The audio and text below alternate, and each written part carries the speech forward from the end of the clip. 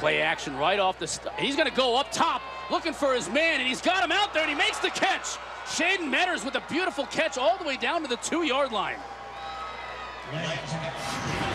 Artez Williams on the coverage, but App State goes up top early in the backfield.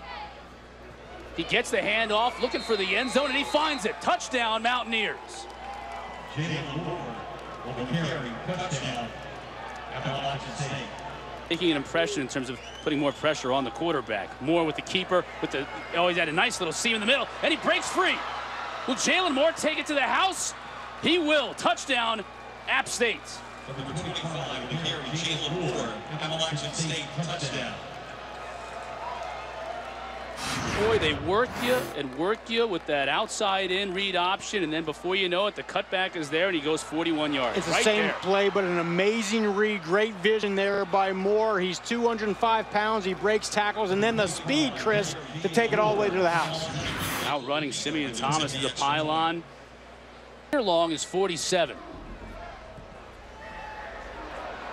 He puts a toe to it off the uprights. Easily had the distance, didn't have the accuracy. They may be bringing it. Lamb keeps it along the left side. He'll pick up another first down and get inside the 10. It'll be first and goal from the 8. And Chris, it was a bad snap that happened to work out well for App State. UL Lafayette's bringing the pressure to the offense's right, but you see just a little bit of a bad snap, and it wound up working out for him because he gets around the defensive end. Lamb looking to pass over the middle, wide open touchdown. Collin Reed, the freshman who made his first career catch in the first quarter, now picks up his first career touchdown, and it's all Mountaineers. That's going to wrap it up.